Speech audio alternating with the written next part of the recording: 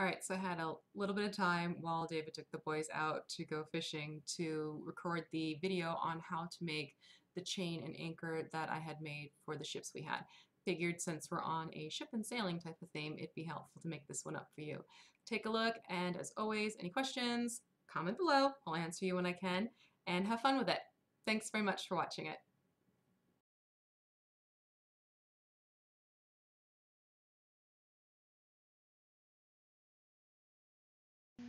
So as you saw from the listing of supplies in the beginning, it's only a few supplies that you actually need. I already pre-cut the wires. The long one is twice the length of how long I want my chain. That smaller one is about 8 inches long. That's what's going to be used to make the anchor. So you want your long wire twice the size. You want your anchor one 8 inches long. Along with that, you're going to want to have on hand a bamboo skewer cut to about 1 inch in length, just like that. And then you're going to take the brown floral tape and wrap it up because you want it to have that sticky texture to help the wrapped wire also be able to stick to that skewer. So just wrap it up, make sure both ends get covered. I've discussed it before how to wrap these in previous videos. So when you're done, tear off the floral tape, and there you go. That's going to turn into the crossbar of your anchor. So put the long wire aside. You're going to work with your shorter 8-inch wire. Take that wire and fold it in half. Have the ends meet. And then make sure you have a nice loop made at the top of the wire where it's been folded over. You don't want to close it up. You want to leave it an open loop. Then take that crossbar and put it on top of the wire. And you're going to take your ends and bring each one up and over on either side of the loop. Again, you want to keep that loop open, try not to smush it closed. And once you do that, you should have a cross shape between the crossbar and the wire. And from this point, you want to twist your two ends of wire together. This is going to turn into the neck length of your anchor. And for that, I made mine a little bit over 1 inch. You can play around with how long you want that part to be. That's the nice thing about this build, is you can really customize it. When you get it to the length you want, you'll have this fun little dancing wire man. It then helps to put it onto the table and shape out your curves ahead of time, because it's going to give you a sense of what your anchor will look like with those curvatures in there already. Then what you do is fold your wire ends over where you want your curved ends to stop. So you fold those over and do it to both sides. And the thing is if you realize one side's a little bit longer, it is a lot easier to manipulate it and fix it, like I had to here, to get it to the length that you want and the balance that you want. So that takes care of your ends. Now, this next part is where you're going to want to start twisting things. So I sped this up just so you wouldn't have to watch the tedious process of the twisting and the turning and the reshaping, but it does help to twist the ends of the wire together for the curved areas. You can straighten them out at this point to make it easier on you. And once you kind of get them to where you want them to be, you can shape it, take a look, and as long as you like how everything looks, then you're good to go. You can also flatten the ends.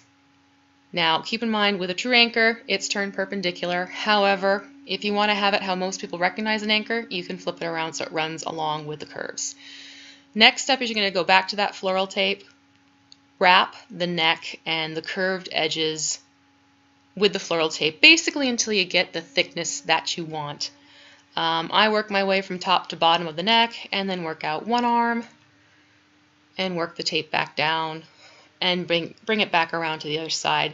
It's really the easiest way to do it. And again, you can stretch out those curved bits to make it easier, but that's really how I got the floral tape wrapped around the anchor.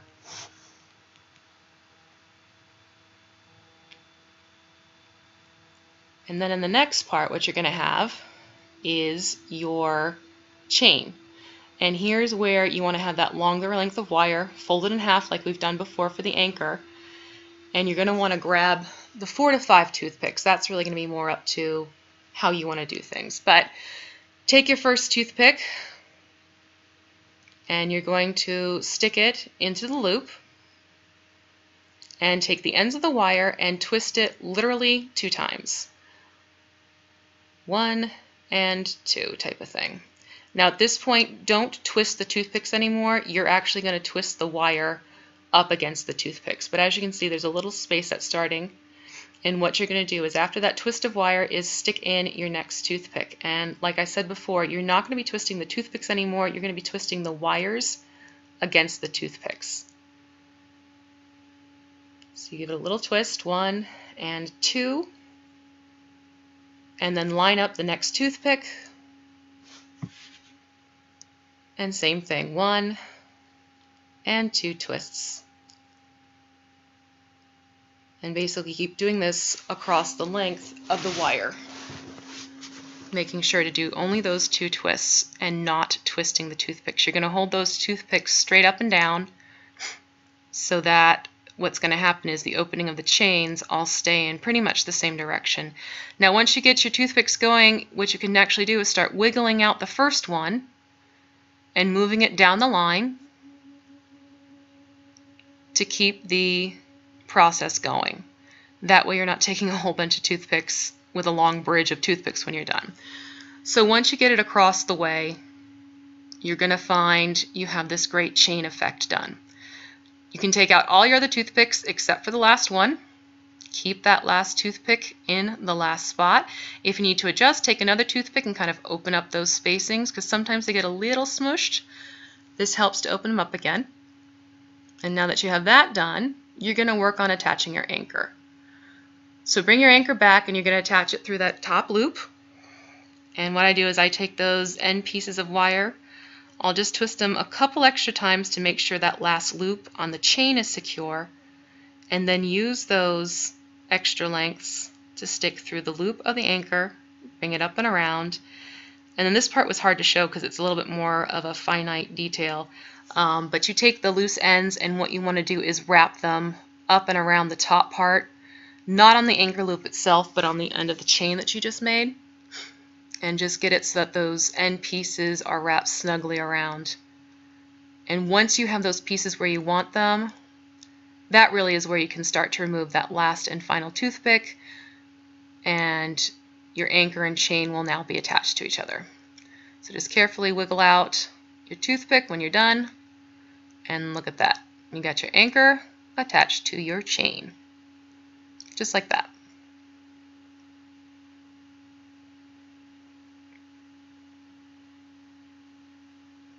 Next phase is painting it. Really can use any dark brown. I did espresso from Craftsmart, metallic bronze from Craftsmart. Then I have this huge bottle of silver from Sargent. It's a line of paint. I don't even know where we got that one. We've had that forever. But start with your silver and you're going to basically paint your chain silver, both sides. So work the paintbrush down. You do want to get into every little nook and cranny that you can just to carry that metallic silver through the length of the chain. And what you do to one side, flip it over, do to the other side. Not too hard. The manila folder I find works out really well as a painting surface because it doesn't stick and you can work on both sides at the same time. So a little recommendation there. So once you do the silver and you have all those little nooks and crannies painted in, you're going to start working on that anchor, and that's where you can take that bronze metallic and start painting the anchor. I don't bother cleaning off the brush for the metallic part because I like the blending of the colors. If you want it to stay more of a true bronze, you can wash your brush. That's, again, a finishing technique for you to determine. But just wanted to clarify why I didn't wash my brush off. So get that bronze on the anchor part. And again, when you do to the one side, you flip it over, you're going to want to do to the other side. And just make sure you get it all nicely covered.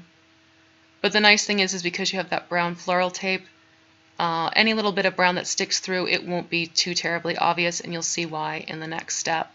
But you do want to try to cover it as best you can. All right, when everything is dry, you're going to take that, what I had is an espresso brown, and you're going to do a dry brush. And the dry brush goes all over chain and anchor. What this does is give it that rusted, saltwater, worn look to the metal that you'll see on anchors. So just make sure you kind of dab it through. You don't want to completely cover everything. You just want to get that spread of dark brown. When that's completely dry, you're going to go to a thin black wash and start painting with the anchor first, is what I did. But here's the trick. Grab a paper towel and blot off most of the black wash. It's going to age that. It's going to make it look like old, worn, out in the weather metal, and really amp up the look of the piece. So you're going to do that both to anchor and chains, both sides. Don't forget to blot because the blotting is key. And I find to work in sections because if you try and wait to get everything covered on one side, it'll dry too quickly. And as you can see here, that's the one side of the anchor unfinished, and the other side, it really does make a difference. So try not to forget that step. I just find it sort of like the finishing touch that makes it really look great in the end. And then you want to let that dry completely. But that's what it looks like with that thin black blotted off wash. So let that dry, and then when it's completely dry, what you can do is you can manipulate that chain. Since it's the wire, you can curl it up so it looks like a coil of chain, which you'll see in just a second.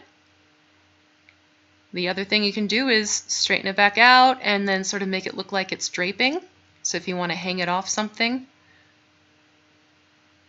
it'll hold its shape, or just straighten it out and figure out what you want to do with it when the time comes. But this is how I made my anchor and chain using the floral wire and floral tape and some paints. It's actually pretty easy. I hope you enjoy it. And as always, make sure to stop on by with any questions you might have. Happy to share this with you. Thanks for watching.